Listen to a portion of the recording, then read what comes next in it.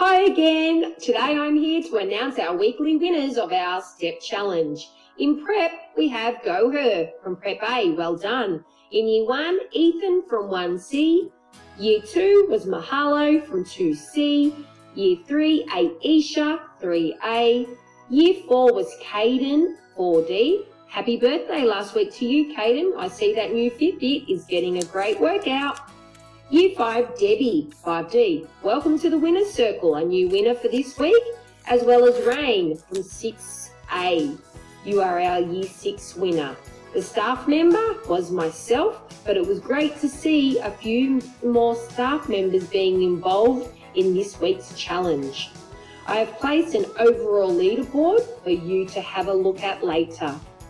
Now, due to the latest Stage 4 lockdown announcements, I have decided to make this week the last week of the Step Challenge. It is a little bit more difficult to get outside to exercise.